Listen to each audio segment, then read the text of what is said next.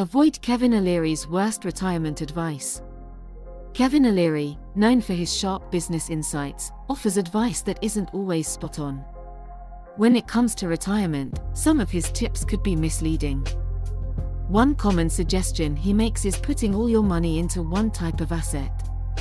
This could be risky and might jeopardize your financial stability. Another piece of advice he often gives is delaying retirement savings. This can lead to insufficient funds when you finally decide to retire. He also advocates for investing heavily in high-risk stocks. While this can yield high returns, it's not suitable for everyone, especially those nearing retirement. O'Leary sometimes suggests not having an emergency fund. This can leave you vulnerable to unexpected expenses, especially during retirement years. He often downplays the importance of diversification.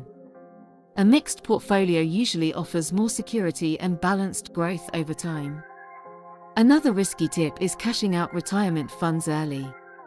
This can incur hefty penalties and reduce your overall retirement savings significantly.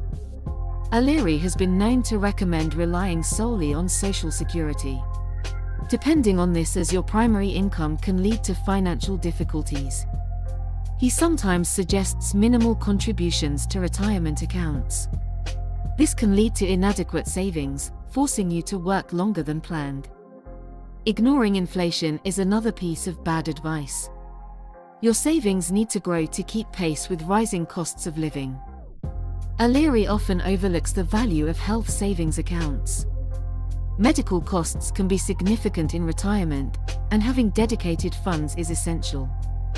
He advocates for high spending in the present. This can lead to smaller retirement savings and financial stress in your later years. Lastly, he sometimes undervalues the importance of financial advice. Consulting a professional can provide a more balanced and secure retirement strategy.